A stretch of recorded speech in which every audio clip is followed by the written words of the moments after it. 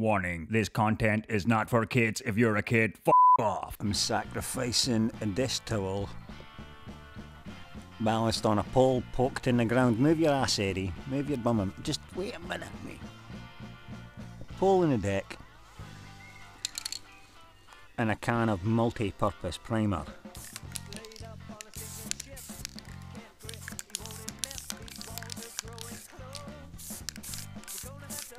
That's the first coat of primer done.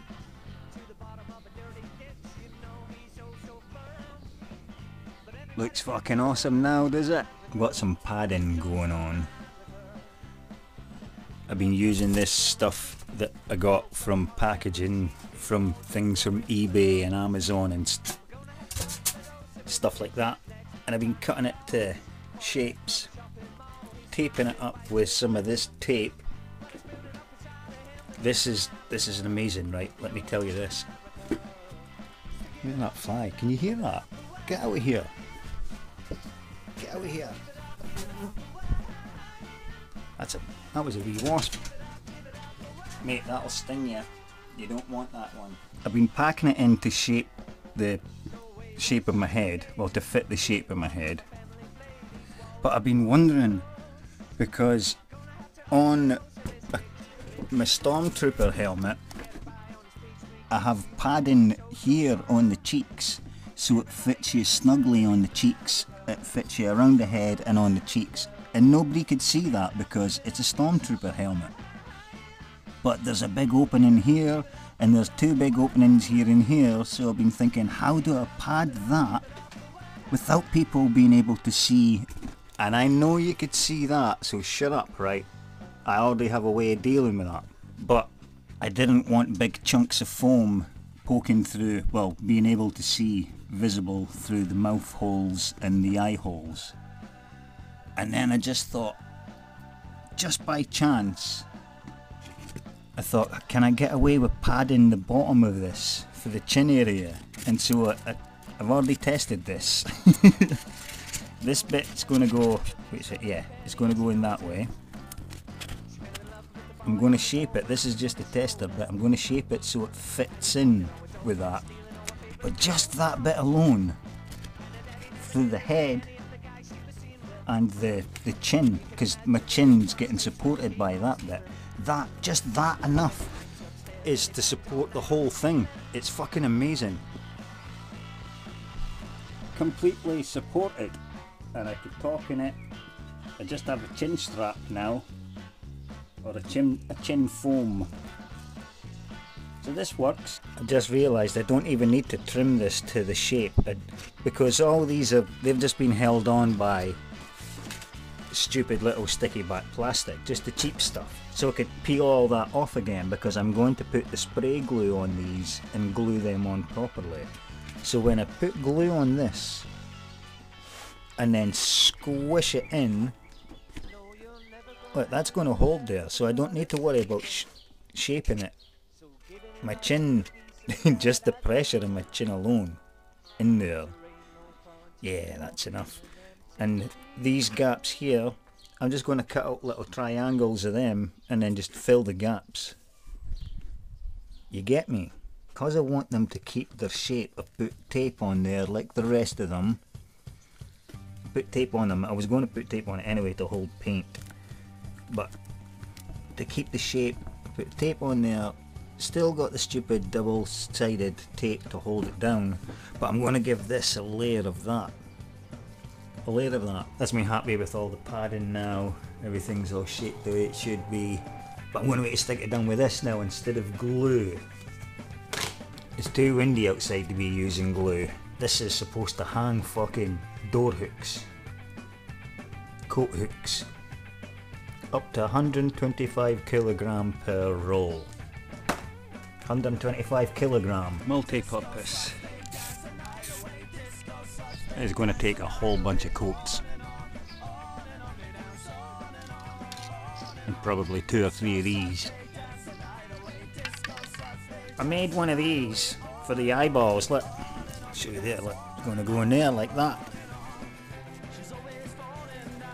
It's made out of some wire and some tights, some semi-opaque tights, and because they were semi-opaque, I had to cut a layer off, so it's just one layer now. I stabbed the scissors through there and had to use tent repair tape to stop it from fraying any further. But you won't see that because I made it wider than the eye socket, so it stands out further away from the face, because I want to still give the hollow feeling of like the head's hollow. You get me? Right, so I'll show you how I made this then. Because of how soft the wire is, I did 3 loops.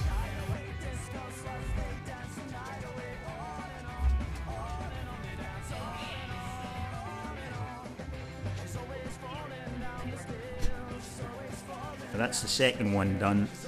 You could probably tell that it's harder to see through that than it is that one. But I'm not finished with this. Well, the second one's only halfway done. I still got to stitch it, so when I cut out one of the halves, when I cut out one of the layers, that doesn't ping all over the place. I'm doubling back halfway and then doing another centimetre, double back halfway, do another centimetre, double back halfway, and then do that all the way around the fucking thing. This is the tricky part because I fucking stabbed through the other side trying to do that bit. So I've got to separate them now. Here we go.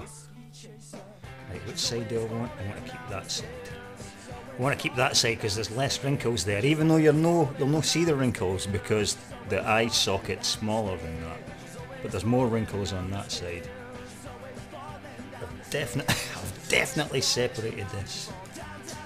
Right. There we go. Now I just need to cut that out like what I did there, but without stabbing it this time.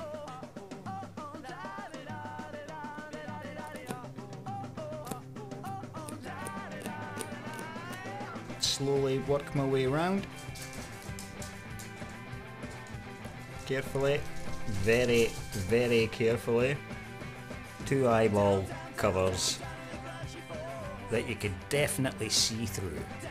I've cut 3 strips of black fabric to line this, but do a spray glue in there and make a fucking mess. Or do it, spray them first and then put them in there and then get them stuck on all the other sides while I try and put them in. I think that's what I'm going to do. I'm not going to spray because the spray glue will go everywhere. I would have to mask off everything I didn't. That's time consuming. This is taking long enough. So 3 strips, let's go and spray them then. 3 to 5 minutes.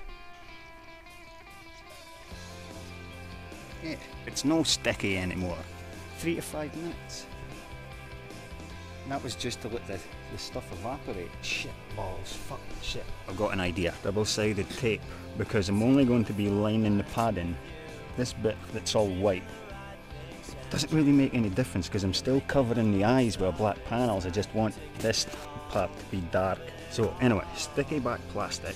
I'm just going to line right along the length of the padding and use that just to hold the end on, I hope. And when they're all on, spray that bastard with glue. So I've put a line of sticky back plastic around just the top. I just want to hold the edge in place. Just hold the edge in place. Here goes something.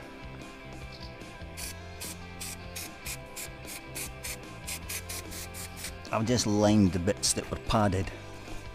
I know nobody's going to ever see any of this. You see this bit of glue that's dried in yellow there? I fucking got one bit of glue on it, did I? So I'm going to give that a quick spray, even though nobody's going to see that, although they might see a wee bit of there. Because the eye covers are wider than the eyes, deliberately, so you can still see a bit of the white, so it still looks hollow.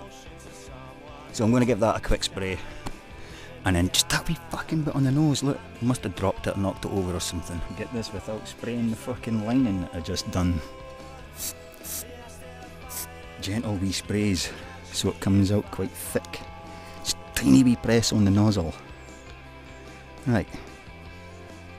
I'm not running. I don't give a fuck if it runs on the inside, just hide the yellow.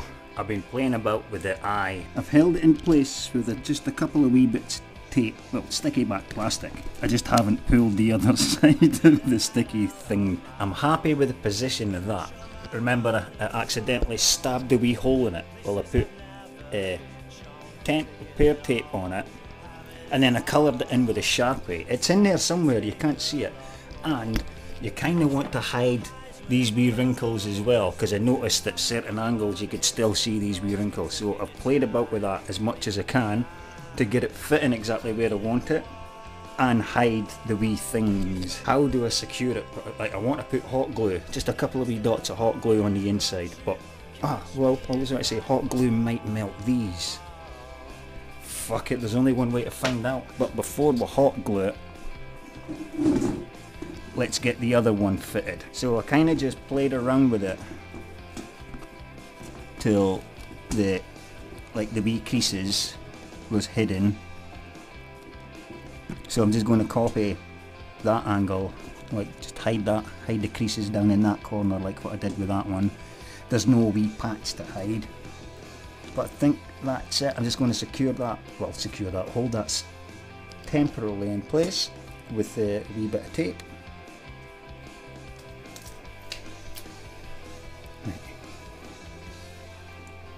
That kinda looks like it's sitting at the same, even if it's just a few millimeters off, nobody's going to tell. Let me heat up the hot glue gun and then see if it melts. I'll test a wee bit on a separate piece. You heat up. Let's see. So, there's a wee bit of hot glue. Come out here till I put you on here. Well, if you ask me, that looks like that's going to work. That's gonna work. So I guess now it's just a case of holding down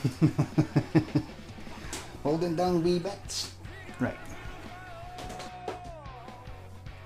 I'm just gonna let that cool down. I'm not sure if you got any of that because the fucking battery on this thing died, but I tested the hot glue on the tights. It worked, it didn't melt them. So I put a wee dot of hot glue there and I held that in place until the hot glue dried. And I'm going to do that all the way around the thing. I don't think I'll need to do it all the way. Well, I won't be able to do it there because that's an overlap. But still, I'm going to secure it down as much as I can and get rid of this double-sided tape. But yeah, that's it. So hot glue, just you'll know yourself how much is enough. Don't do too much because you don't want the hot glue pouring all over your eye patch because you will see it. That shit will be seen. So hide it well. While I'm waiting for the hot glue to dry, I'll show you this. It was a hooded mask. It had a big fucking hood like the Grim Reaper. I cut that off because I don't need that. These taily bits, they're going to get cut off as well. So that'll help blacken everything out on the inside. Blacken everything out on the inside.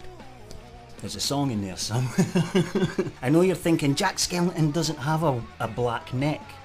He has a white neck.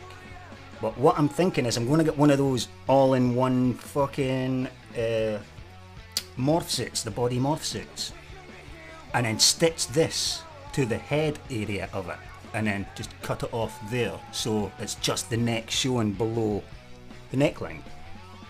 Yeah, if you can find a hood or a black mask, just anything to cover your face, go for it. There's a lot of black masks on eBay you can buy for 25 quid. 40 pounds for a pack of 25 GIMP masks. But I didn't need 25 GIMP masks, I didn't even need one GIMP mask.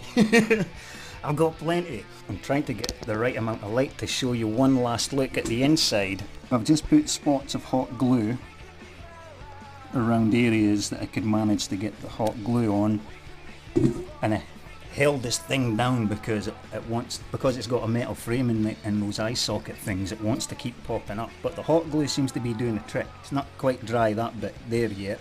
Ugly bit of padding, but I'm pretty sure you'll do a better job. Got fucking glue everywhere, and be careful when you're using hot glue because that burns when you get it on your fingers. I don't know if I want to paint this bit black or keep it white. I think I might just keep it white, like the bit on the inside there. The padding holds my chin pad. And I want to get like a piece of white felt just to cover that up because I know that looks fucking horrible, but a piece of white felt will cover that and it'll take the glare off it. People won't notice it. They'll notice that more than they'll notice that there's a piece of white felt. I've made a whole bunch of Jack Skellington's heads before. Made little lamps and stuff. Little candle lamps and that. But this is probably the coolest Jack Skellington I've made so far. Well, I can't end the video without showing you the thing on. See, this is why I'm wearing the black mask, so you can't see my face through the teeth hole. And I'm thinking I'm gonna cut a wee hole in here and stitch it so it doesn't fray, like stitch around the hole. So I've got an opening for a straw to drink things or poke a tiny sausage roll through there at a party. I could see from there, it's kind of like the Stormtrooper helmet, you can't see below the, like, yeah, so I could see from, this is where my eye is. My eyes are here, so I could kind of half see there, could see a lot of shit going on there, and through the mouth hole I could see where my feet are.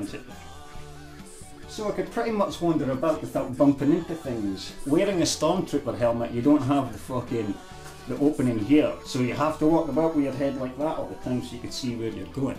Now this whole thing kind of symbolises my life. I had no fucking idea what I was doing, didn't have a fucking clue, but I wanted to do something, started the project, bumped into little hurdles along the way, but I learnt how to deal with those problems and I moved on. And I ended up with this fantastic looking piece. Honestly, I love it. I love it that much. I genuinely have the post-production, I have the post-project blues kicking in. Because it's finished now. Okay, move. No it's not. Now I need to go and doctor a suit so it looks like Jack Skellington's suit. All is not done. There might actually be a part 3 to this. So yeah, crack on with making your own then. You'll probably find a couple of ways to do what I did a wee bit better and a wee bit easier, or a hell of a lot better and a hell of a lot easier. But anyway, thanks for tuning in, you motherfuckers. I'll see you in the comments. Ooh, what is this? What is this?